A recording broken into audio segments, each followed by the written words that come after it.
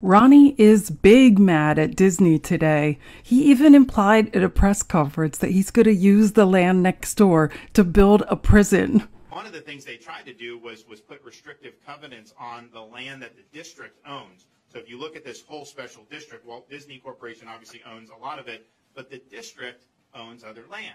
You know, quite frankly, I wasn't even thinking about that land.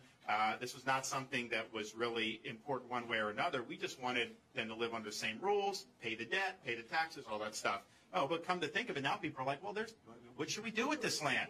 And so, you know, it's like, okay, people have said, you know, maybe have another, maybe create a state park, maybe try to do more amusement parks.